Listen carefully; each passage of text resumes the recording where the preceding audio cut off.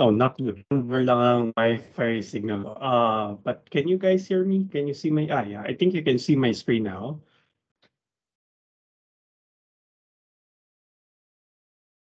Sana hindi ako maputol. Anyway, good morning, everybody, and welcome to week 3 of Math 191, special topic, computational inverse problems. So, what have we done in the past 2 weeks of classes? Number one, we look at the very nature of inverse problems. Ano nga ba yung mga inverse problems? How it differ from forward problems. And I guess I hope you now appreciate this is somewhat of problems, right? So we have a phenomenon, we have a process, we want to control it in a sense that we want to get the desired output. So it's different from a forward problem kasi dito ang hinahanap natin what is the cause of a desired effect? What are the inputs necessary to get the desired output? And what we learned from last week ay para magkaroon ng isang meaningful discussion or meaningful solution about an inverse problem, we need to know or understand thoroughly kung paano nag-work yung process. So we always begin the analysis of an inverse problem by having a good idea or a good understanding of the underlying governing principle, which we try to write into an equation or a relation, which we will then define to be the forward operator, right? So meron tayong operator, and basically we said that any operator, say curly m, is simply a function, that takes the input space into the output space, right? So you have a set of inputs, and then for each of these sets or this tuple of inputs, may makukuha tayong unique output. So basically, ang operator m natin ay isa lang talagang function. Pero tinatawag ko siyang operator just to signify that it is not just, say, a set of real numbers being mapped to another set of real numbers or an n tuple of real numbers mapped to an m tuple of real numbers. So posibleng mas generic yung input space at saka yung output space. For instance, the input space could be the set of all continuous functions on the closed interval AB, right? Tapos imamap ko siya sa set of real numbers. So basically, it's still a function. Bibigyan kita ng isang function. Tapos hahayaan ko yung curly m mag-act doon sa isang continuous function, say f. Yung makukuha kong mf ay isang real number. So basically, still a function, pero ang domain niya ay set of functions. So for instance, the integral operator, the definite integral operator. So for instance, I have a function f, pwede ko siyang i-map sa isang real number which is defined to be the definite integral of f of x dx over the interval AB. All right? So that means the image of f under curly m is simply a real number equal to the definite integral of f over the interval AB, provided that f is continuous para maging well-defined yung definite integral. All right? And this is what is nice about operators, because these are functions that maps even an infinite dimensional space onto a or into or onto a finite dimensional space. So ito ay infinite dimensions, ito ay one-dimensional, okay pa rin. Pero we don't expect this to be a surjective map. Dun sa example natin last time, we said the pwede namang si M ay operator from, say, the set of m by 1 vectors. Tapos imamap natin sila sa n by 1 vectors in such a way that this is via matrix multiplication. I think this is where we stopped last time. Diniscuss natin yung example ng, let me double check.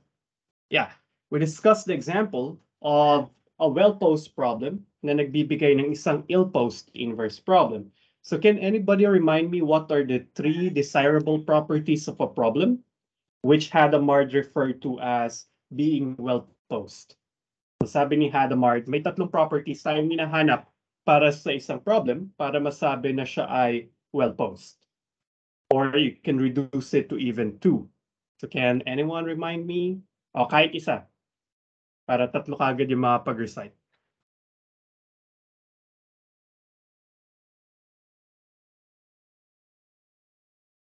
Kailan nagiging well-posed ang isang problem? Ano yung tatlo or dalawang properties that can give us well-posedness? Yes, Prince. You can say all, you can say one. That's up to you. May at least one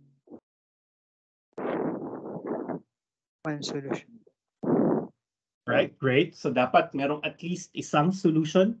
That's H1, right? That's condition H1. Dapat yung problem meron muna at least isang solution. Next, I see lots of people raising hands. Yes, Trisha. Care to give me one? Okay, that's H2. Sabi ni Trisha, dapat yung problem merong at most one solution. So what Prince and Trisha alluded to can be further reduced into a single condition. Condition na dapat eksaktong isa yung solution. And the third one, Lian? Sir, the solution depends continuously on given data.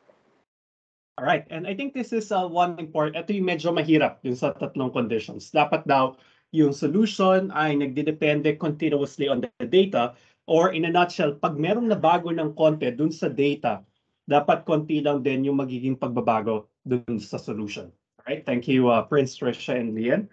So, and that's what we illustrated in terms of, say, the operator curly M defined by matrix multiplication. So, dinefine natin last time.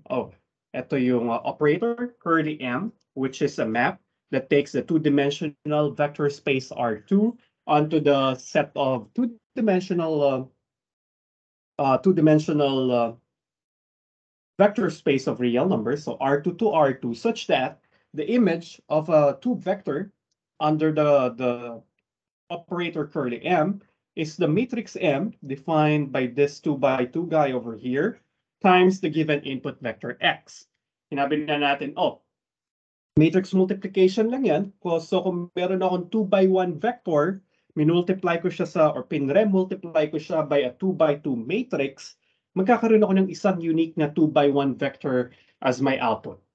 So you are given any data, any 2 by 1 vector as your data in the forward problem. You multiply it by the matrix M, you get the image of that given vector X under curly M. And that will be unique kasi nga well-defined yung matrix multiplication for any 2 by 1 vector. So ibig sabihin na satisfy ng matrix multiplication na forward problem si H1 at saka si H2. And then we will be testing H3. Yung solution ba nakadepende continuously dun sa data? Baguhin natin ng konti yung data, malaki ba yung magiging pagbabago dun sa solution? So I did sort of an experimentation here, and what I did is what I want to do is to show that for any perturbation or any little change, if I impose a little change, we call perturbation, to the data, ano yung mangyayari dun sa solution? And that's what I did. I considered, say, a noise vector or a measurement noise or measurement error vector E, which is of relatively small magnitude compared to the input.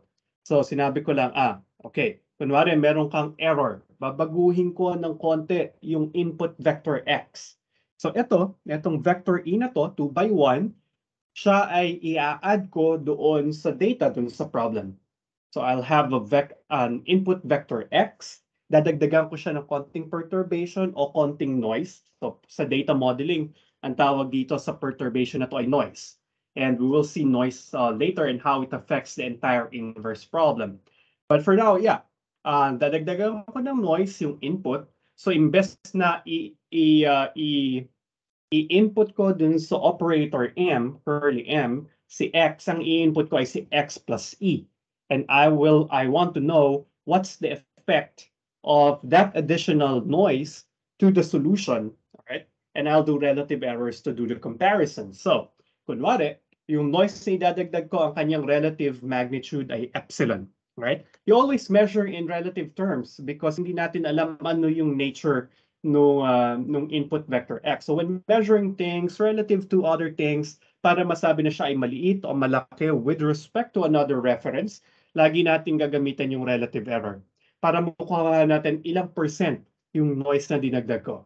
So you take the size of your vector E, which we arbitrarily chose to be the L2 norm. It could be the L1 norm. It could be L infinity norm. Maybe we can talk about norms later, but I hope last time, tama ba? I think I did define what the L2 norm of a vector is. This is just the square root of the sum of the squares of the entries of the vector. So that means this is the square root of E1 squared plus E2 squared. All right? Then I compute this para malaman ko kung ilang percent noong input vector yung size nung perturbation. Right? Then I'll just assume that this is small. Okay. How small? It's usually relative to the given problem. So usually 1% noise is good. Minsan meron tayong mas malaking liberty na o kung hindi maganda yung measurement device nyo, siguro yung noise na kailangan yung i-consider could be 5%, and then you want correspondingly small change in the output. But nevertheless, assume epsilon is of the right size, then we test gaano ka robust sa perturbation or sa noise dun sa data yung ating process. In this case, the forward problem, the forward operator curly M. So I'll input to curly M the noisy data x plus epsilon. Tawagin ko siyang noisy data. Pag sinabi ko noisy, ibig sabihin may kasamang noise, yung data. So the noisy data x plus epsilon, I'll apply the operator curly M to it. We'll get mx plus me, right? Or matrix mx plus matrix me via the distributive property of matrix multiplication. And then titingnan ko ngayon, gaano kalaki yung pagbabago mula dun sa output which is supposedly just mx, all right? Dun sa walang noise na data compared dun sa output mula dun sa noisy data. So what I'll do is I'll take the absolute difference between the solution from the noisy data minus the solution from the noise-free data. All right, so yun yung gagawin ko numerator. We call this the residual or the absolute difference between the two solutions, right? So ito yung noisy solution, ito yung noise-free solution. Titingnan ko gaano kalaki yung pagbabago sa kanila. Well, again, it doesn't make sense. Hindi tayo magkakaroon ng idea kung malaki ba yung change or hindi kapag katiningnan lang natin yung absolute difference, all right? Because this difference could be a vector consisting of entries na ang order niya ay puro hundreds. And then that could be small or large depending on what was the number we are comparing it to, right? Pwede siyang 0.001 saka 0.005, but that could be big if the entries of the vector that we are comparing it to are very, very small. So kaya laging relative yung kinukuha nating measurements. Kasi nga, para makita natin ilang percent or relative to what we are dun sa ating reference, yung pagbabago, right? So, kaya siguro matrain na kayo ngayon na laging yung pag-measure ay in terms of preference or relative change or relative difference, okay? Ganoon din sa 1740 ba? Dun sa exercise nyo kahapon, laging percent yung gusto kong description ng accuracy, right? Okay, and then if you do that, actually dito kaya natin gawin siya analytically. But in most problems, hindi natin to kaya. So, kukunin ko to. So ang mx plus e, yung solution from the noisy data, ay mx plus me. Solution from the noise-free data ay mx. So mx plus me minus mx will just give us me. And then, kukunin natin yung change. Mine-measure natin yung change with respect to the noise-free solution. So meron kang mx sa denominator. Property of norms. Pwede mo siyang paghiwalayan. Okay. Pag pinaghiwalay mo siya, maka-cancel yung norm ng m, matitira ito. Size ng e over size ng input, which is basically our epsilon. So that means in this process, yung epsilon na relative size ng noise caused an epsilon relative size change doon sa ating output, right? So epsilon na change sa input, nagbigay sa atin ng epsilon na change sa output. And you can say, oh, that's a good compromise. Kasi magkaparehas lang ng level. So if epsilon says 1%, ibig sabihin pagka meron kang noise na 1% dun sa data, magkakaroon ka lang din ng around 1% na noise doon sa solution. So we can say that this is a fair game na, okay, mukhang nagde-depend continuously yung ating solution dun sa data because the small change in the data brought about a small change also in the solution. But you can say, sir, how close is close? Or gaano kaliit dapat yung change doon sa solution with respect to the change of, in the data? There's no hard and fast rule. Ano? So it could depend from application to application. Sometimes kapag ka 1% yung error sa data or yung noise, siguro pwedeng umabot ng 5 to 10% yung change in the solution and still we can consider it to be a well-posed problem. Minsan hindi. Yung 1% solution dapat 1% noise mag-cause lamang ng around 1% change in the solution. So yun, nagdedepende siya from problem to problem. Pero siguro as a general convention na lang sa klase, siguro hanggang mga 5 or 10 times. Sige, papayagan natin. 5 to 10 times the noise yung change in the solution. That's fine for us. But anything beyond that, by default, unless I tell you otherwise, ay sasabihin natin ill-posed na siya. Or hindi nagde-depend continuously sa data yung solution. Alright? So in summary, napakita natin to last time na medyo inulit ko ulit. Sorry for mumbling, pero I think sometimes repetition is good for new topics, ano? Especially dun sa mga hindi pa naka-encounter nito before. So, yun. Napakita natin na matrix multiplication or this forward problem is basically well-posed. Now, we look for the inverse problem, and we have seen that the inverse problem is a different story. So the inverse problem, for instance, is ganito naman. I want to find the input vector x that will give me the output vector 2, 2. So inverse problem siya kasi alam mo yung output, hinahanap natin yung input. Tapos sa inverse problems, ang data ay laging yung desired output. Because this is what we have. Given sa atin to, dun sa inverse problem, so ito yung i-consider natin to be the data dun sa inverse problem. And to check H3, we want to perturb the data, so babaguhin ko to ng kaunting-kaunti, say 1%, and then I want to know what's the effect of that change to the obtained solution. Okay, but of course, before we go to H3, i-check muna natin yung H1 and H2. But last time, I think we discussed that this matrix M, yung binigay natin kanina sa forward problem, yung forward, yung matrix modeling the forward operator is actually invertible because it has a non-zero determinant. And so for any vector x, lagi tayong may mahanap na solution dun sa inverse problem. And that solution x star is basically the inverse of m times the data. All right? So yeah, parang inverse process lang talaga. So kung ito yung gusto mong output, yung input na kailangan mo para makuha yan is just m inverse times 2, 2. And we will get 2, 0. Right? So meron siyang solution. Merong unique solution. Actually, this could be generalized. Kahit ano pa yung data, lagi kang merong makukuhang unique solution because basically, para lang makuha yung solution sa inverse problem, you're multiplying by the matrix M inverse. Right? So H1, H2 are good, but it will fail H3 kasi nakita natin, pag binago ko ng kaunti, say, eto, nag-introduce ako ng epsilon, ng noise vector E doon sa aking data. So, imbes na mx equals 2, 2, yung isosolve ko, mx equals data plus the noise, say 2 and 2.001. How big is the perturbation that we introduced?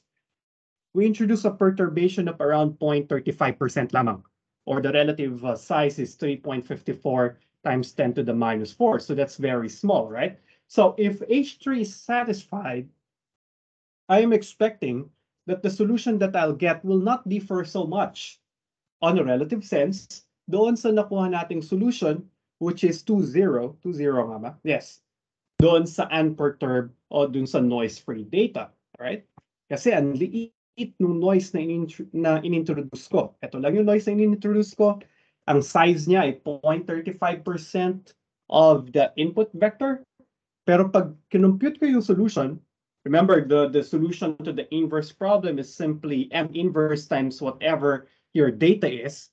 In this case, our data is noisy. Ang nakuha kong solution ay 1, 1. Pero dun sa original problem, ang nakuha nating solution sa inverse problem ay 2, 0. And at least visually, comparing these two solutions, 1, 1 and 2, 0, parang ang laki ng change. What I was expecting is, nagbago lang by some decimal digits, right? Yung data, dapat siguro nakuha ko lang solution ay 2.002, 0. So something very similar to this, but no. I got a very different solution, 1, 1. So ito yung parang visual o parang gut feel na description doon sa relative change doon sa output. Sometimes I'll ask you for just that. Pero if I ask you to back it up with some analytic arguments, you can say, all right, para masabi ko, makumbinsi kita, sir, na ang laki ng pagbabago doon sa input. Kung hindi ka pa naniniwala na yung 1, 1 sobrang layo sa 2, 0, ganito yung gagawin ko. Again, I'll get the relative change in the solution. So I'll compute what is the size of the change in the solution. So X star is the solution from the noise-free data. X prime is the solution from the noisy data. I'll get their difference. The difference is 1, -1. But I don't know, is 1, -1 huge compared to the relative compared to the noise-free solution? So para malaman ko, malaki ba na yung vector na 1, -1 na yan with respect to the benchmark vector kung saan ko siya dapat i-compare, relative error ang kukunin ko. So the absolute difference or the size of the absolute difference or what we call the residual, i-divide ko siya by the size, kung ano man yung gusto kong solution, right? So I'll divide these two guys. I'll get square root of 2 over 2. The answer is 0.7071, right? So ibig sabihin, yung 0.35% na change doon sa ating na noise, all right? 0.35% na change doon sa data, nag-cause siya ng 70% change doon sa solution obtained. So 0.35 ang ating rule of thumb, at most 10 times of that. So 0.35% times 10, that's 3.5%. This is even around 20 times that. Tama ba? 20 times. Parang mali yung sinabi ko last time. 200 times about 20 times. It's a 200 times. So yung 0.30, yung 0.7 ay about 200 times. Tama ba? Ng 0.35. So ibig sabihin, ang laki. So sobra-sobra siya dun sa threshold natin. Around times 10 lamang yung ating i-consider na roughly acceptable change dun sa solution. All right? So 0.35% change in the data costs 70% change in the solution. Hindi ito well posed because H3 is not satisfied. Okay? Now, ito yung hindi natin nagawa last time. Sorry, napahaba yung review, pero hopefully you didn't get bored with that. So 25 minutes sa kagad, yung nakalipas mula dun sa klase. Siguro next time, i-clear ko na yung review. Pero if you want this kind of thorough review, I can do that. Because now, I will supplement what was discussed earlier. Kasi ito yung kakaiba. Meron kang well-posed problem, well-posed forward problem, ill-posed yung inverse problem. And the ill-postedness of that problem was caused about by the non-satisfaction of H3. Okay yung H1 at saka yung H2 dun sa inverse problem, sa H3 siya pumalya. Pero may mas grabe pa mga inverse problem dyan. So, for instance, or siguro before I go there, okay, bakit importante yung pag-consider ng noise? Actually, makikita uli natin yan sa module number 3. Pero kasi sa totoong buhay, yung mga inverse problems, nakukuha natin yan or na-form natin sila by doing some measurements. Meron kang isang physical phenomenon. And then you want to know what's the effect of that physical phenomenon. Halimbawa, isang magandang inverse problem. Ito yung usual inverse problem sa Texas. Kasi yung almost lahat sa electrical engineering department nila, and even from the math department, are into oil imaging. So, paano siya nangyayari? Di ba? So, syempre naghahanap ka ng oil. Oil is a very important resource. Ano? So, diba, meron kang oil deposit dyan. Tapos ito yung surface ng Earth. Basta ito yung surface ng Earth. And then what oil companies will do, they will drill for oil, right? And how do we know that there's oil in a certain area? The primitive way of doing so is mag-drill ka lang na mag-drill. Hopefully you hit an oil mine, right? Or an oil deposit. Or pwede ka rin na mag-miss. So it's a hit or miss process. So medyo mahal na mag-drill without the certainty of getting oil. All right? So ganyan yung ginagawa. So that's why people are developing, or electrical engineers and mathematicians are developing ways para magkaroon ng mas efficient na ways and accurate ways to do oil imaging. So ang ginagawa nila, for instance, if you're working with acoustics, ang ginagawa nila, meron ka ditong, meron ka ditong parang speaker or sound source. Tawagin natin itong transmitter. Dito sa surface ng Earth. Tapos, sige, lagyan natin dito ng rocks. Ito ay mga sediments. Ano? So, ang gagawin ng transmitter, magbubuga siya ng acoustic signals doon sa subsurface of the Earth. So, magbubuga siya dyan ng signal, bubuga siya ng signal, all throughout. Okay? Tapos, yung sound na to, na ibubuga niya, will cause some echoes na babalik doon sa subsurface. Alright? Depende doon sa material composition nung tinamaan niya. Kasi yung echo na nabubuhay nakadepende doon sa material na nag-cause ng echo. So halimbawa, yung sound na nanggaling doon sa transmitter, tumama doon sa rocks, it will create, say, a certain kind of echo. Alright? Tapos, ganun din yung mangyayari kung tumama siya sa sediments, magproduce siya ng echo, but a different kind, na babalik doon sa surface. And then yung oil, pag tinamaan siya ng sound, may ibabalik din niya na echo papunta doon sa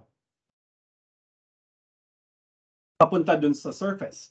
So what engineers or petroleum engineers or kung sino man yung naka-assign sa imaging, what they do is to take measurements of these echoes. So ang ginagawa, meron dito mga geophones or receivers that will try to collect yung echo mula doon sa subsurface. And then they will analyze. Ito yung nakuha kong echo. So mula doon, i-reconstruct ko ano yung naging cause ng echo na yon. Ibig sabihin, I will reconstruct or I'll create an image or a map of the subsurface. But of course, they don't get exact data from these readings kasi any physical measurement device will have an associated error to it. Kahit nga yung tipong ruler natin, pag sinabi niyang 1 inch yung measurement, hindi siya eksaktong 1 inch. Kasi meron sigurado dong measurement error. Alright? So, ganun yung nangyayari. Yung mga data nilang nakukuha dito, na i-feed nila dun sa kanilang inverse problem solver para makuha yung mapa ng subsurface ay hindi eksakto. It could be tainted by measurement noise. It can be tainted by sort of just an equipment failure, or the otherwise inadequacies of the system. Or meron ditong mga mas maliliit na sediments that can affect yung echo na makukuha which cannot be taken into account into the model. Right? Kasi ang models, approximation lang naman ng totoong mundo. So makukuha mo talagang equation ay hindi yung eksakto. So instead of, ang gusto mo mag-solve ng inverse problem ng itsura ay MF equals G. You wanna get what is the cause of an output G. So i-solve mo tong inverse problem na ito. Or ito yung ideally gusto mong i-solve. Pero if G was obtained from measurements, hindi talaga G yung nakukuha mong feed mo dun sa inverse problem solver mo. Instead of having data equal to G, noisy yung data na makukuha mo or tainted ng measurement yung data na gagamitin mo dun sa inverse problem. So what you end up solving is not MF equals G. Ang sinusolve mo talaga ay MF equals G plus epsilon. So, and then if you do this, ibig sabihin, may makukuha ka ditong solution, tawagin nating F prime yung nakuha mong solution, kapag yung data ay hindi nagde-depend continuously, pag yung solution ay hindi nagde-depend continuously dun sa data, right? Etong F prime na nakuha mong solution mula dun sa noisy data might be very different from the actual solution or the actual cost F star you are looking for. So, and then yung effect nito, so ibig sabihin, you don't have or you don't get a good reconstruction of the input. Kasi nga, yung posibleng etong noise na to o yung measurement error na yan caused a very huge change in the solution. Kaya medyo delikado yung mga ill-posed problems, and basically, lahat ng inverse problems na nanggagaling sa physical measurements ay ill-posed. So, yun yung idea. Kaya dun sa modeling or pagsosolve ng inverse problems, lagi dapat nakasama yung pag-check ng robustness against noise. Right? I hope I'm making sense here, because I want you to understand yung underlying mga principles muna bago we go to the actual computations. Okay. With this in mind, let's take a look at another class of inverse problems na mas grabe, yung ill-posedness. Mas grabe, quote and end quote, kesa dun sa ill-posedness na nakita natin kanina dun sa square matrix. So there are some inverse problems na medyo mas malaki yung problema natin. Halimbawa, this is our inverse problem. I want to look for a vector x such that its product with the matrix M is equal to, say, 1, 0, 0. All right, so ito yung inverse problem ko. My data is 1, 0, 0, the desired output after the matrix multiplication. Kaya lang, ang siste dito, ang aking matrix M ay rectangular. I mean, hindi siya square. And it is a 3 by 2. So M is a 3 by 2 matrix. 3 by 2 matrix consisting of real entries. So by the way, this will be my notation for set of matrices. Ano? So the subscripts of curly M will tell us anong dimension ng matrix. So 3 rows, 2 columns, tapos yung set na nandito, dun nanggagaling yung elements ng matrix ko. So our matrix M here is 3 by 2, right? Tapos ang desired output natin ay, anong size nito? Ito ay nasa R3, or it's 3 by 1. So para meron akong 3 by 2, para magkaroon ng product na 3 by 1, this guy should be 2 by 1. Right? So naghahanap ako ng 2 by 1 matrix na pag pinost multiply ko kay matrix M, ang makukuha ko ay si 1, 0, 0. Kaya lang dito, hindi nagagana yung ginawa nating solution doon sa previous problem kasi nga singular si M. Ibig sabihin walang inverse si matrix M. Kasi ang inverses ay defined lamang para sa square matrices. May problema pa nga doon. Hindi lahat ng square matrices ay may inverses or may inverse. Right? So, but right here and now, pwede na nating masabi na singular talaga to kasi 3 by 2 siya, hindi siya square. So, that means automatically, posibleng hindi nasa-satisfy si H1 at saka si H2. Actually, I forgot to check it. Yeah, I think wala tong solution. May mga rectangular system na merong unique solution. May mga rectangular systems na may infinitely many solutions. But this given rectangular system will not have a solution at all. That means you cannot find, whatever method you use, you cannot find a 2 by 1 vector that when post multiplied to M will give us 1, 0, 0. So dun pa lamang, bagsak na itong inverse problem natin sa H1 at saka sa H2. So meaning there's no chance that this is well posed. So may mga ganong inverse problem na nagsasuffer ng ill-posedness kasi hindi talaga nila nasa-satisfy kahit si H1 or kahit si H2. Right?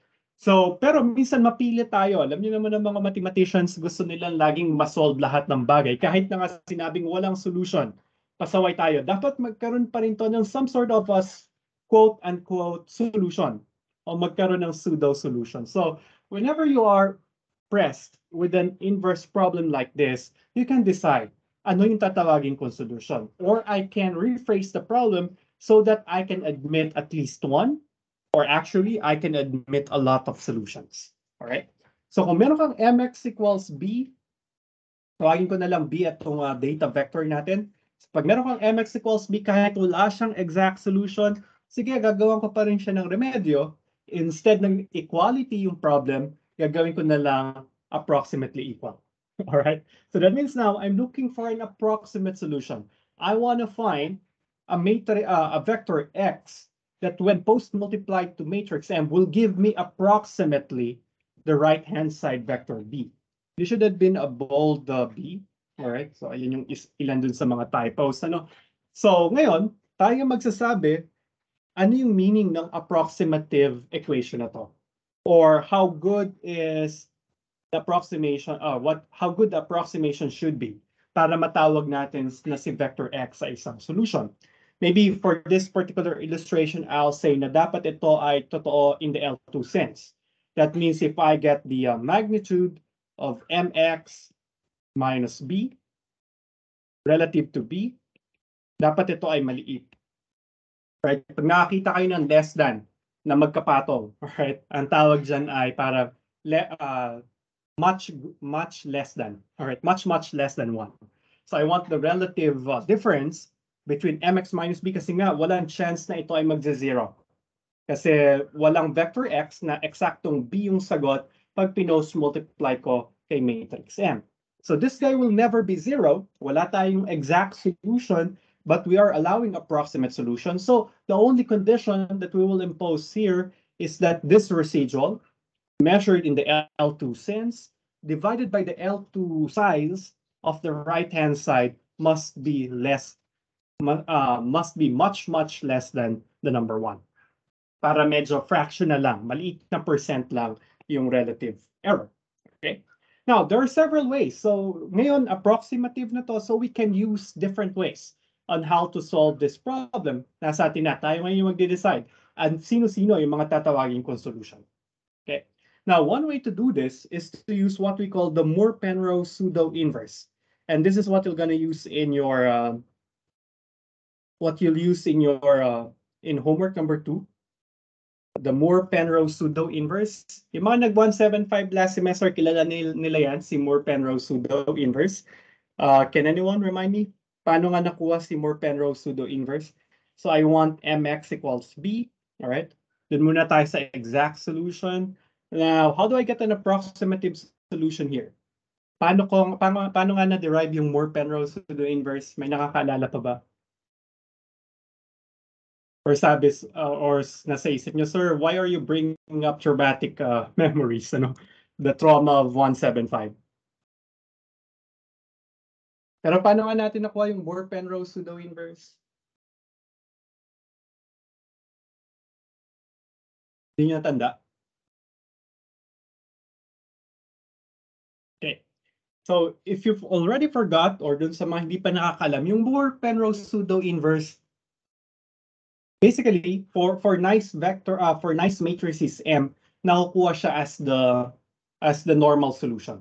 Kukunin ko yung normal equation. So how do we form the normal equation? So I start with mx equals b, where m is m by n. M is not necessarily equal to n. X is n by 1. So m by n times n by 1 equals m by 1, which is basically, ito yung itsura ng problem natin. Ngayon, it's a rectangular system. Now, what I'll do is to make use of the inversion process or the matrix inversion process, i-multiply ko ngayon or mag-multiply ako both sides of the equation by the transpose of the matrix M. So siguro sulat ko rito, ito ay m by n, ito ay n by 1, ito ay m by 1, para well-defined. Now, do you guys remember what M transpose is? Meron pa bang hindi nagli-linear algebra dito? Can anyone na hindi pa nagli-linear algebra use the raise hand button? Okay, good. Lahat kayo nakapag-linear algebra. Okay, so kukunin mo yung M transpose. Kung si M ay M by N, si M transpose ay N by M, right? Kasi pinag-switch lang natin yung row at saka column number para dun sa transpose. So, I can indeed multiply. Ito kasi ay N by, etong product na to ay M by 1. Tapos yung M transpose, sorry, napalaki yung T. Yung M transpose ay N by M. And so it makes sense, right? N by M times M by 1, that's well defined. It's going to be an N by 1 matrix. Tapos dito ay magkakaroon ng M transpose B. This is N by M. This is M by 1. So the product is N by 1, the same as the right-hand side. So everything is good so far, right? Yun nga lang, be careful. Matrix multiplication is not commutative. So if you left multiplied M transpose on the left side, you should also left multiply it to the right side. Okay, dapat nagmamatch yung position. And then I'm going to use the associative property of matrix vector multiplication so that mag-group ko rito si M transpose at saka si M times X equals M transpose B. All right? And then what is the size of M transpose M? Sige nga. Ano ang size ng product ni M transpose at saka ni M?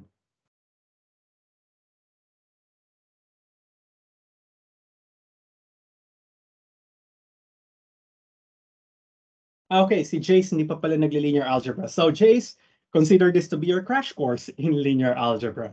Right. Pero I hope you're familiar with at least matrix multiplication. Ano? O, ba't hindi kayo nagtaas ng kamay kanina? Pati daw si Neil. Or mabagal lang yung internet ko, hindi ko nakita na nag-raise hand kayo. Okay. So hindi pa kayo nag-linear algebra. So sige, balikan ko yung M transpose. Ano? Okay. So, ano yung M transpose? Well, kapag meron akong matrix, sige, yung example na lang natin, M, 3, 2, 1, 4, 0. 3, 2, 1, 4, 0, 1. 3, 1, 0, 2, 4, 1. Okay. So, kung ito si matrix M, para makuha ko yung transpose ni M, so si M to the T, siya yung transpose ni M. Pagbabaliktarin ko lang yung address ng mga entries. I mean, this guy ay nasa first row, first column. Isi-switch ko lang yung row at saka column number nila. I'll get its new address. Naninirahan siya ngayon sa 1, 1, first row, first column. Dun sa M transpose, maninirahan siya sa 1, 1 pa rin, right? Which is first row, first column pa rin. Ito yung medyo may magbabago na. Yung entry na 2. Si 2 ay nasa what? Anong address niya? 1, 2. Nasa first row, second column siya. Alright? Dun sa transpose, mapupunta siya dun sa flip address. So dun sa transpose, nandun na siya sa second row, first column. So si 2, mapupunta na dito. Sa 2, 1. Hindi na siya sa 1, 2 nakatira. Ito ay nasa 2, 1. Right? Second row, first column, maninirahan na siya sa 1, 2. So siya na yung nandito. Si 4, living in 2, 2. Nasa 2, 2 pa rin siya dun sa transpose. Tapos ito, nasa 3, 1. So mapupunta siya sa 1, 3. Nandito na siya. Tapos ito si 1, nasa third row, second column. So ibig sabihin, titira na siya ngayon sa 2, 3. Second row, third column. So ito na siya. So ito yung itsura ng M transpose. Oops. So it's not hard to imagine na kung meron kang M by N, alright? Siya ay ang transpose niya ay magiging N by M. Kasi nga nangyayari yung mga rows ni M ay nagiging columns ni M transpose. And ganun naman yung nangyayari sa columns ni M, nagiging rows naman siya ni M transpose. So yung number of rows, siya yung nagiging number of columns and vice versa. Alright? Is that good? Sa mga wala pang linear algebra? Or dun sa mga kinalawang na yung linear algebra, I hope those rang some bells. Ano?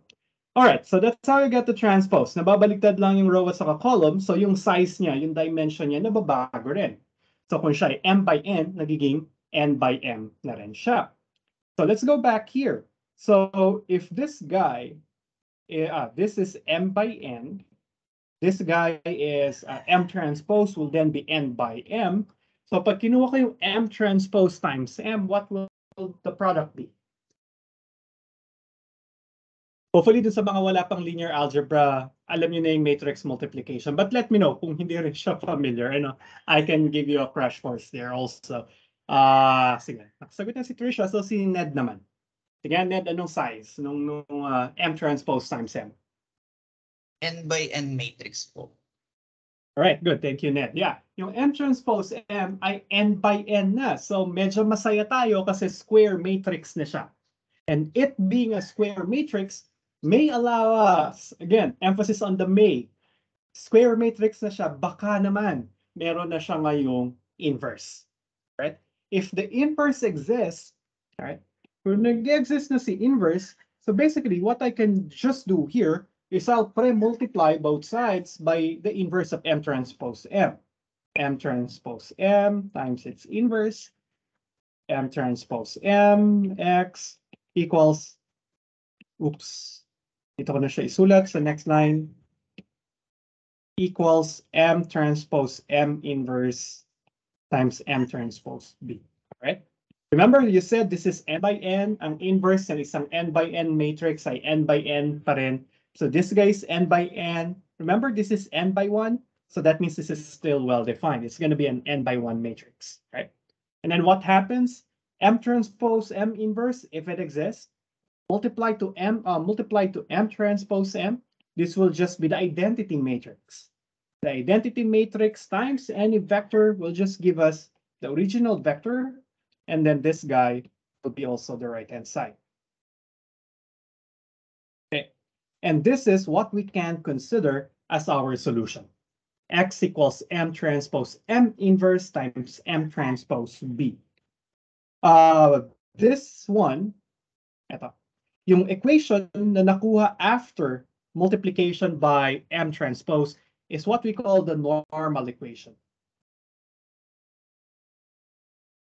Kung meron kang square matrix, pwede mong buuin yung normal equation. And that normal equation is a square system. Ano? Kasi nga, yung epekto ng pag-multiply ng M transpose. Well, you now have a square system, then hopefully, and actually this happens most of the times, yung M transpose M ay invertible. And that's why this solution that we obtained is what we call the normal solution. Kasi siya yung normal, siya yung solution ng normal equation. All right? Now, this is a nice solution because actually it can be proven that this vector x, etong na-compute natin na x, ito yung magbibigay ng solution na may pinakamaliit na L2 norm ng residual. That's why it is called the least square solution. Kasi itong x na to, siya yung makakapag-minimize, siya yung minimizer. So yung mga applied math dyan. So ito yung minimizer ng residual ng mx minus b. Meaning, sa lahat ng vector x na pwede kong i-multiply kay m, pag kinuha ko yung L2 norm ng mx minus b, yung normal solution, siya yung makapagbibigay sa akin ng pinakamaliit na L2 norm.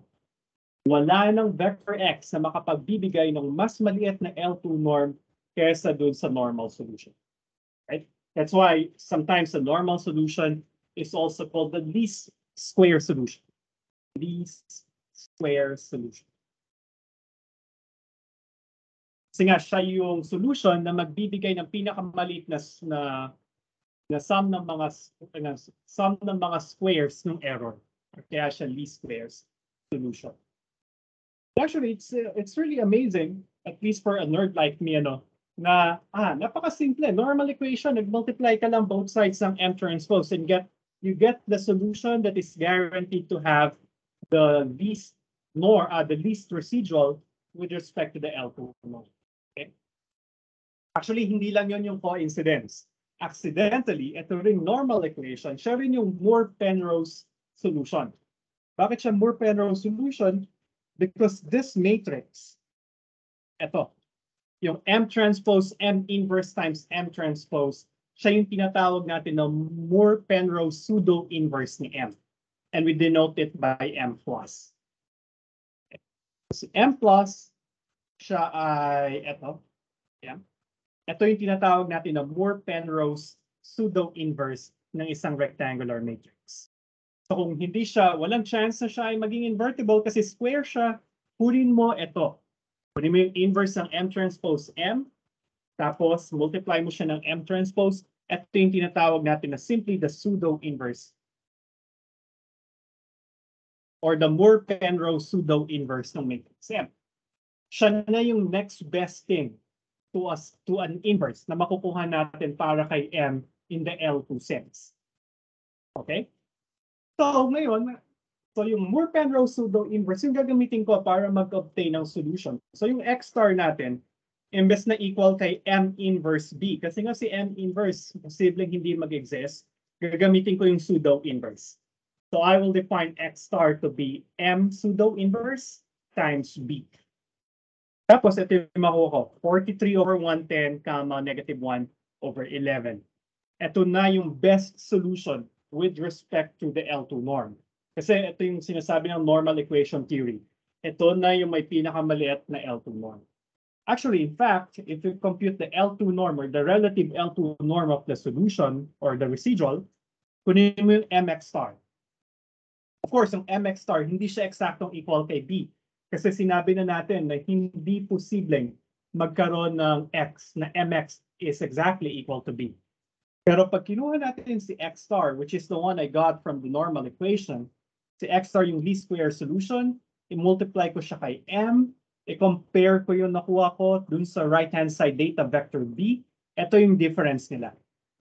Negative 1 over 110, 3 over 110, negative 1 over 11. I-measure ko yung L2 norm na yan.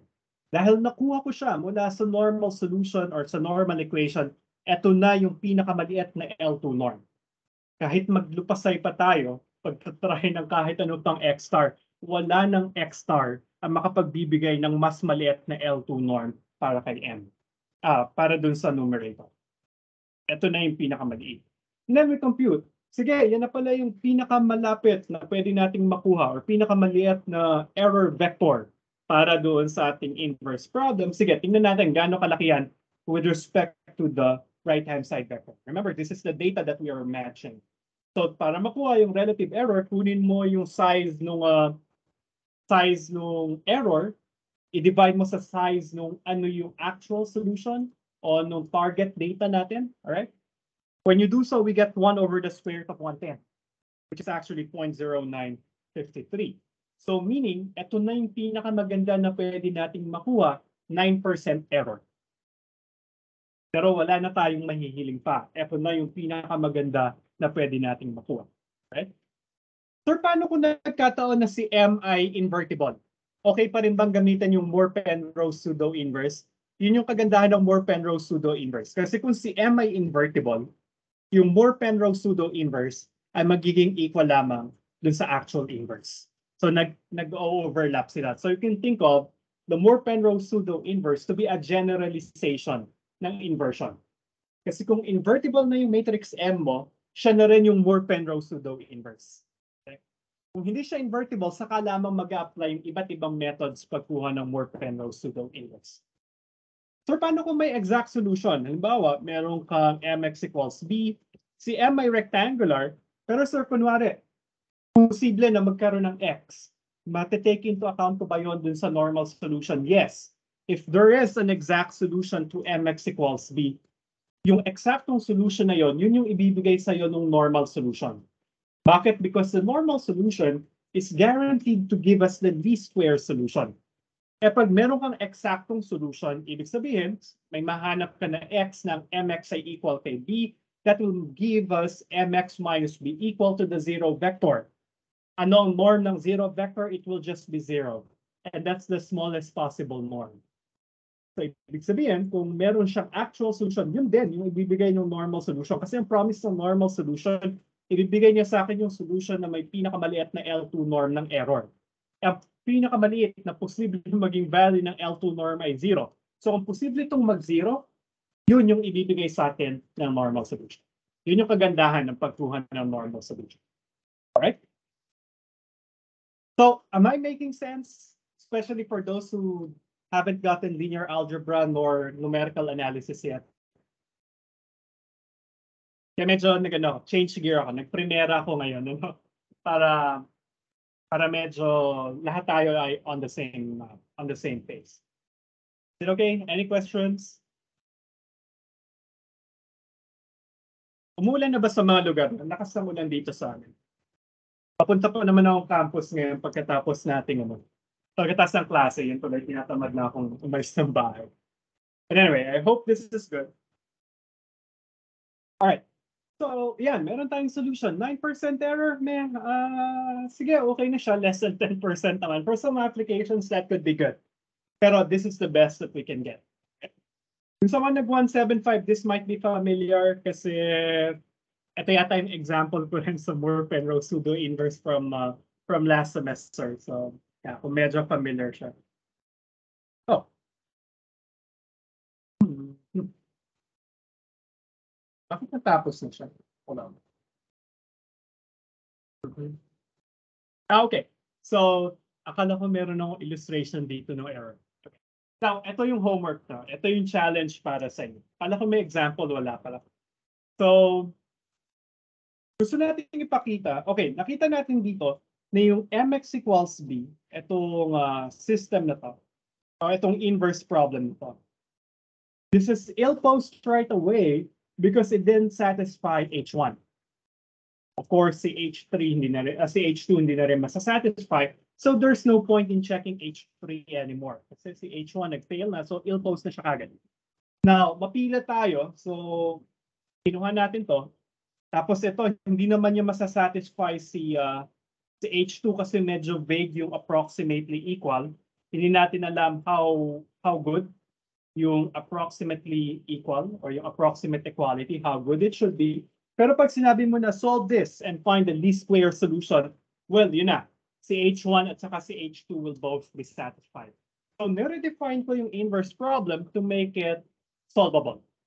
All right? And for it to have a unique solution that satisfies H1 and H2. Now, next question. Okay, kung sinabi ko na least squares, yung gusto ko maging solution, ngayon, satisfy ba si H3? Now, I want you to convince me in homework number 2 that that's not the case. Kahit na solution na natin, sige, nagawa na natin na H1 and H2 are both met. Hindi pa rin siya well-posed. Bakit? Kasi pakita nyo sa homework or ipapakita nyo sa akin through your homework na siya ay hindi nagde-depend continuously on the data. O yung solution hindi nagde-depend continuously sa data because we can find a perturbation of the data. May makikita kayong maliit na noise na pwedeng idagdag kay 100 that will give us a solution that is far from 43/110 and -1/11. Okay? Paano nyo siya gagawin? Ito yung actually hindi pala yun yung specific matrix. Ang tagal na kasi nung ginawa ko itong problem. Ano? So, but anyway, ito yung gagawin nating problem sa homework. So, gusto ko ipakita na ito ay hindi nasa-satisfy si H3. AX equals B. Ito si matrix A, ito si matrix B. Gusto kong ipakita nyo sa akin na hindi nasa-satisfy si H3. How? Give me an error, a noise vector E na pwede kong i-add kay B na ang laki ng relative error. Ano yung condition ko kay E? Dalawa lang yung hinging kong condition kay E. So, bahala na kayo. Actually, gusto ko nga iba-iba kayo ng noise vector E na ibigay. Kasi makakita ka lang ng isang noise vector kung saan napakalaki ng epekto niya dun sa solution, hindi na magiging well-posed yung problem. Okay? Ano yung dalawang conditions na hinging ko sa inyo for the noise vector E? Dapat ang laman ni E ay puro positive entries lang, tapos ang size niya ay 1% ng B. Right? So here's what I want you to do. You need to find me a noise vector E such that ang laman ni E ay lahat positive numbers. Right? Tapos ang size ni E relative to the right-hand side B ay equal kay 0.01. Ibig sabihin si E ay 1% noise. Kasi ang relative size niya with respect to the data ay 1%. Tapos, gusto kong mangyari, you find me a vector E such that yung solution ng mx equals b plus e or approximately equal is far from the solution of mx approximately equal to, right? So maghanap ka ng vector E na ang size ay 1% ni vector B such that kunin mo yung solution nito, dapat malayo siya sa solution nito. Right? So paano nyo gagawin yan? Mag-isip ka muna ng E. I want you to find a clever way think of a clever way. Paano makakahanap ng matrix na ang size ay 0.01? Simple algebra para ma-force nyo. Kasi kay MATLAB halimbawa, sa mga nagba-MATLAB or nag-start pa lang gumamit kay MATLAB, ano? So pwede nyo gawin ay para mag-generate ng random numbers. Pwede nyo gamitin yung rand command. Halimbawa si E, gagawin nyo, i-assign nyo kay MATLAB. So ito eksakto yung itatype nyo kay MATLAB. E equals rand na kung ano yung size ng random vector na gusto nyo i-generate. Okay? So rand ng, say, ano nga yung size? Si E ay nanggagaling sa R3. So gusto ko na 3 by 1. Okay. So kapag ka in-input nyo kay MATLAB, yung rand 3, 1, bibigyan kanya ng 3 by 1 vector or 3 by 1 matrix na ang laman ay mga random numbers from 0 to 1. Okay? So ang isang problema sa kanya, yung size niya ay hindi equal kay 1% with B. So think of a clever way, mga mathematicians kayo, ano? So kaya nyo i-work out yung algebra para mas-scale nyo ito. So gusto nyo ngayon, ang size nito ay maging 1% nung size nung right-hand side vector B.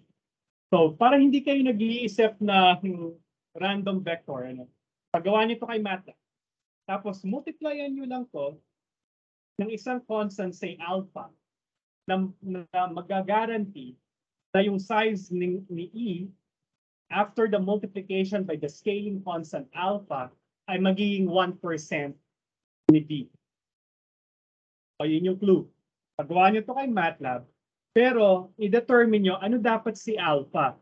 Ano yung i-add nyo doon, ano yung i-multiply nyo doon sa random vector para yung size ng product ay 1%. So gusto kong pag-isipan niyo yan. Part ito ng process. Pag-isip ng mga paraan para makuha yung gusto mong klase ng noise, gusto mo ng data, or programming, or solving any problem in general. Okay? Tapos, hindi meron ka ng E, tapos ang gawin mo, solve mo yung mx equals b plus E. May makukuha ko ditong solution, tawagin natin x prime. Tapos, isolve mo rin yung mx equals b, may makukuha tayong x star. And then, para mapakita na si H3 ay hindi na-satisfy, kailangan ipakita nyo sa akin na yung x star minus x prime, L2 norm niya, divided by the L2 norm of the actual solution, dapat ay malayo sa 0. Dapat mas malaki. It should be much greater than 0.01. At least 10 times the 0.01. Ibig sabihin, yung 1% na noise na in-introduce nyo, dapat napakalaki ng epekto niya doon sa solution. All right? Does the solution does the homework make sense now? Any questions? Sabi, super lakas na nung ulan, hindi ko na marinig yung sarili ko. So, pero hopefully okay yung audio ko. Kasi nakatira ako sa yung kwarto ko, ang bintana niya, ilog yung nakikita ko sa bintana. So, rinig ko yung ulan na tumatama sa mga puno. So, any questions about the homework? Do you you think you can finish it by Friday? Or hindi nyo pa kasi nasimulan? But I suggest you try to use MATLAB for this, lalo na dun sa pag-generate ng random vector, ano? Kasi medyo mahirap siyang gawin. Sige, try it today or tomorrow, and then when we meet on Thursday, give me your feedback. Sabihan nyo lang akong kailangan nyo ng more time to finish the homework. We can postpone it to next week. Pero sabihin nyo sa akin sa Thursday, ano? And then you can ask questions, clarificatory questions on Thursday about the homework. Tapos sabihin nyo kung hindi kayang tapusin yung Friday, pwede nating i-move ng next week. No? But please try it para sa Thursday, alam nyo yung itatanong mo sa akin. Right? Is that fair? Is that a good deal? All right? Hopefully it is. And that ends module number 2. Grabe, more than isang oras. Ang haba kasi nung review ko talaga. Pero I hope that's fine. Sige, before we move to module 3, kasi marami pang time, ano? Siguro i-introduce ko yung module number 3. Let's have a 2-minute break muna.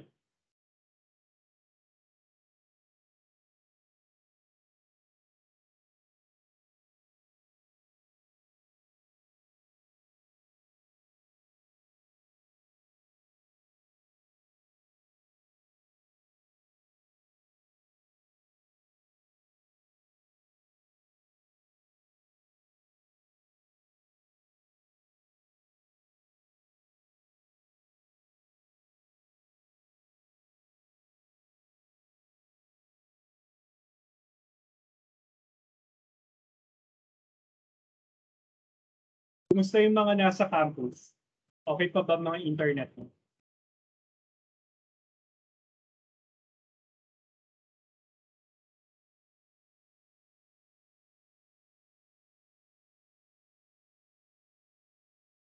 Okay, good. Thank you, Neo. Next-expect ko rin mapuputol ako ng kaunti. Kasi pagka umuulan, medyo yung internet ko dito sa bahay ay hindi rin maayos.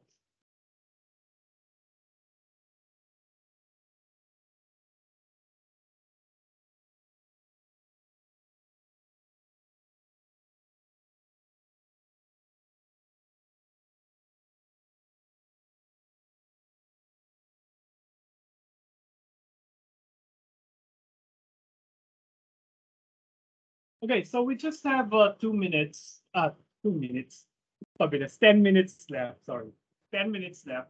So introduce ko siguro yung gagawin natin sa module number 3.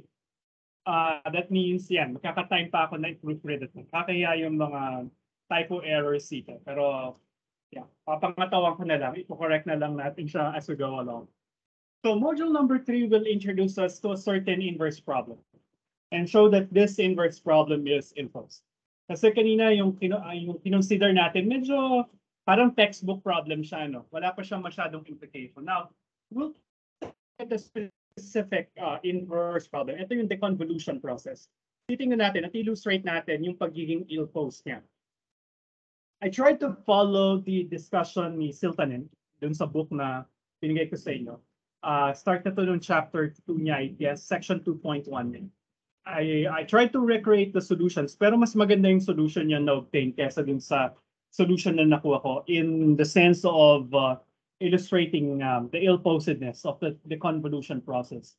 But anyway, we can do this, and probably siguro next time I can share with you the MATLAB code that I use to play with this inverse problem. Kasi medyo maganda to, napaka-profound ng example. Kasi ang gagawin natin, we'll dive into specific inverse problems in the hopes na along the way, yung mga techniques na ginamit nila dun sa pag-solve ng specific inverse problem ay mapipick up natin. And to a point that we will be able to adapt these schemes pag-solve ng mga inverse problems na ito-solve natin later for, say, your SP, your thesis, or basically your project for the course. So, ganun yung naging approach. Papakita ko paano sila nag-work in a certain inverse problem, paano nila sinolusyonan, halimbawa, yung pagkakaroon ng isang continuum model o isang continuous model paano nila na-transform yun sa isang discrete or finite model na pwede nilang ipasolve sa isang computer. Right? So yun yung takeaways natin dito. So medyo technical. Yung laman ng module 3, siguro you will be feeling like you're reading a journal article mula dito sa module number 3 kasi medyo technical na nga yung content niya. Pero ganun yung gagawin natin. Medyo applied math yung approach natin. Magiging motivated by a certain problem yung ating pag-create ng math. Ano? So kasi kung medyo pure math yung perspective mo, your approach would be start with a bunch of axioms, ano, and then develop the theorems for the axiom, and then derive some more theorems and so on. So you get a mathematical system. So you start with foundational concepts, undefined terms, plus the axioms, and then from there, you will develop theorems. Ganun yung nagiging approach. Sa medyo applied na approach, meron ka munang isang problem. So you think of a specific phenomenon. For instance, dito sa ating module number 3, ang phenomenon ay deconvolution or convolution. Kasi yung convolution siya yung forward problem, yung deconvolution siya yung inverse problem. So say in the process of convolution, titingnan natin ano yung math na kailangan kong i-develop para ma-solve yung deconvolution o convolution process. So para meron muna tayong end goal, gusto kong maka-create ng solution para sa convolution problem, doon naka-focus yung pag-develop ko ng math.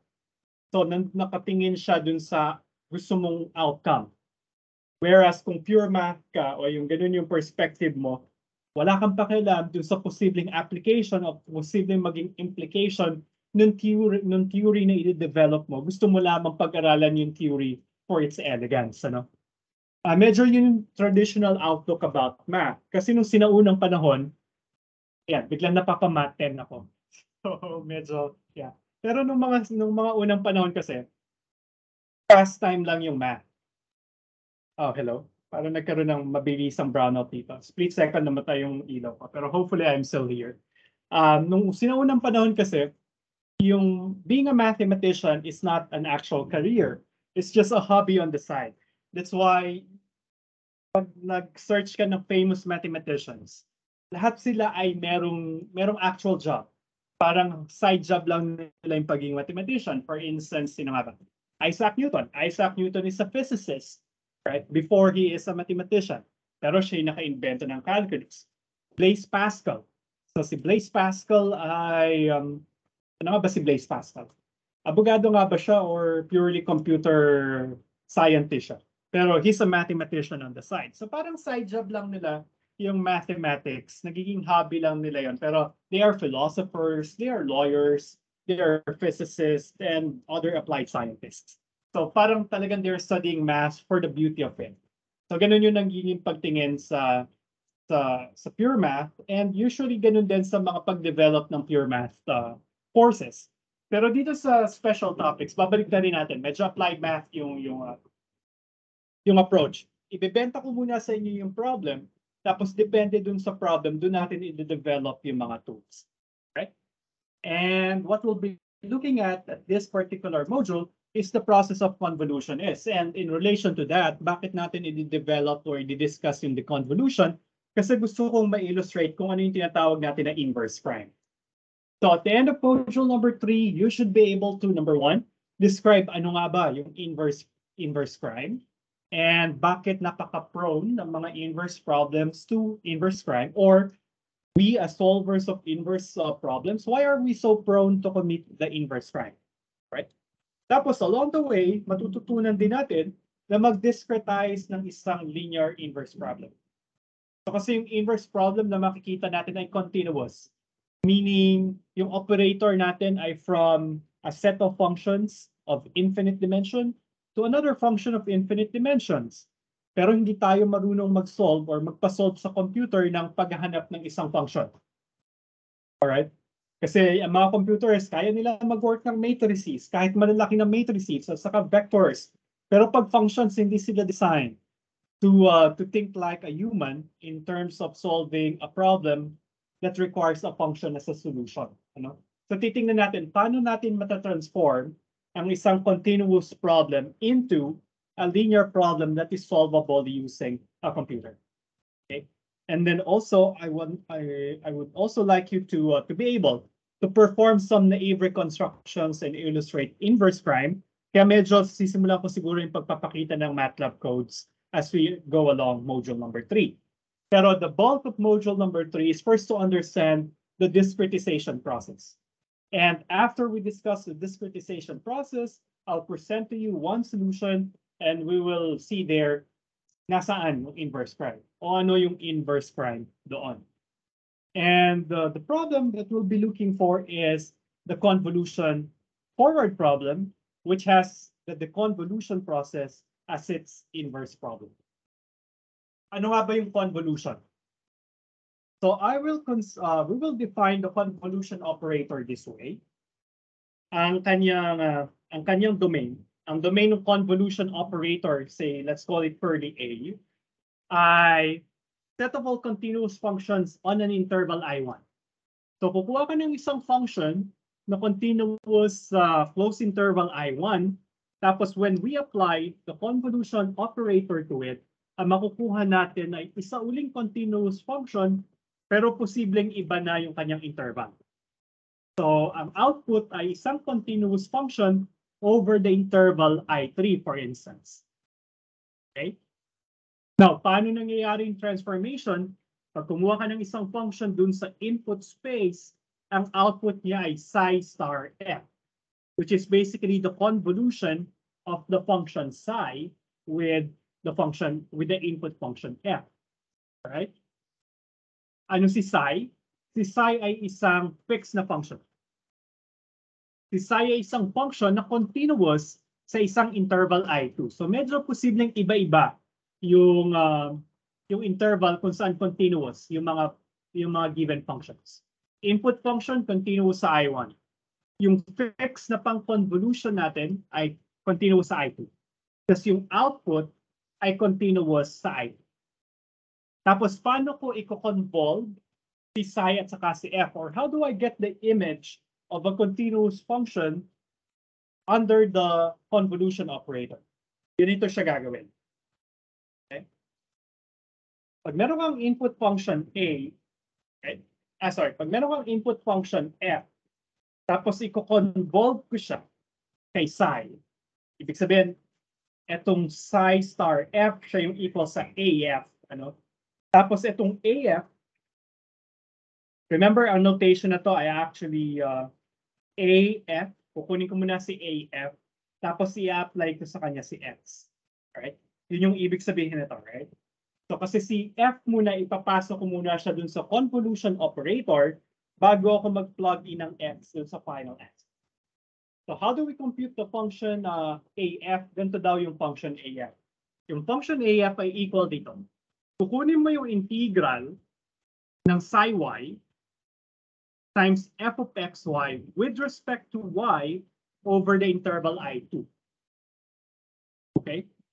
So bakit dalawa yung variable dyan?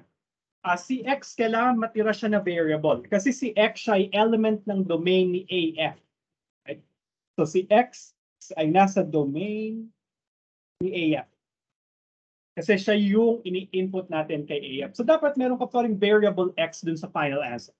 Kasi yung hinahanap natin, ano yung itsura ng AF of x, ng image ni x under the convolution of f, or the image of f under the convolution.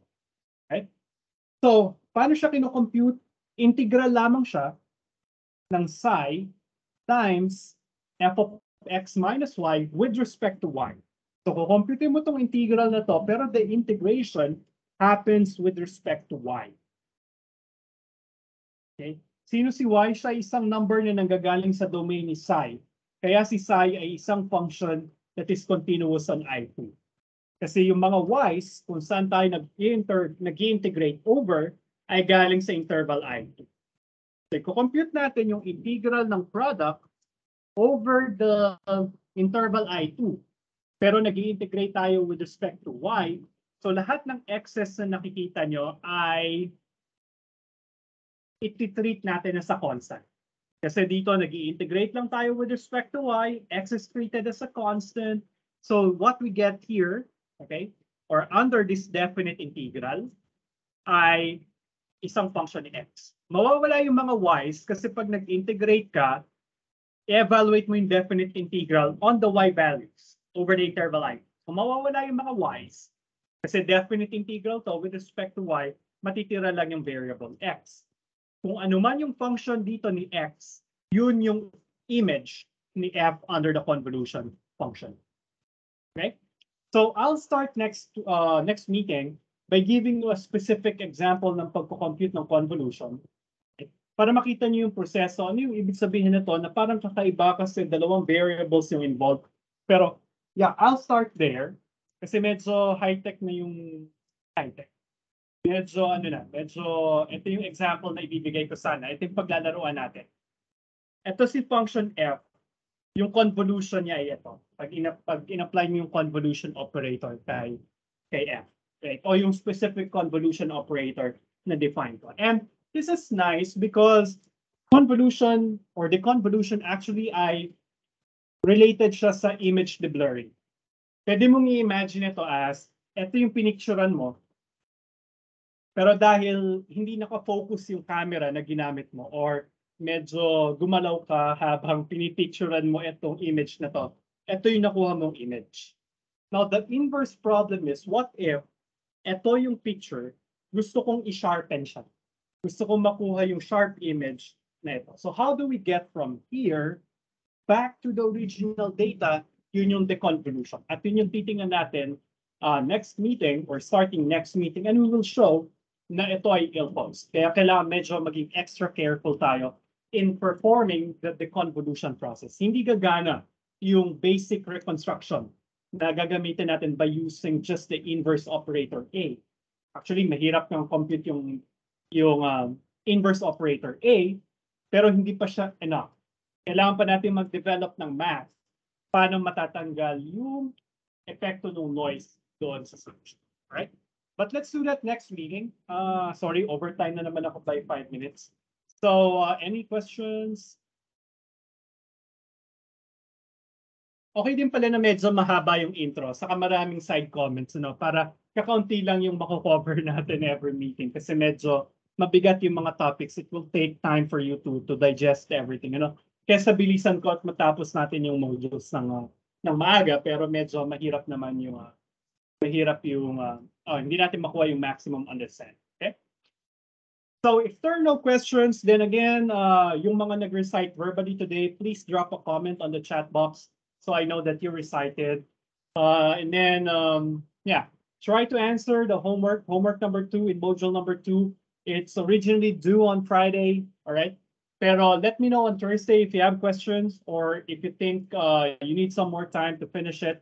I'll be more than happy to extend the deadline for you, but let me know. Sa inyo dapat manggaling yon. If you also have questions, I can throw out some hints on Thursday. Pero again, let me know, and I'll start the conversation about the homework on Thursday. And aside from that, I think we're good to go. All right. So thank you guys for joining me today. Keep dry and safe. Malakas yung ulan. But yeah, I hope you keep safe. Sana hindi na siya lumakas kasi I'll be in campus this afternoon. Sana sipagin akong lumabas ng bahay. But anyway, thank you guys, and I'll see you on Thursday. Bye, everyone. Thank you po, sir. Thank you, sir.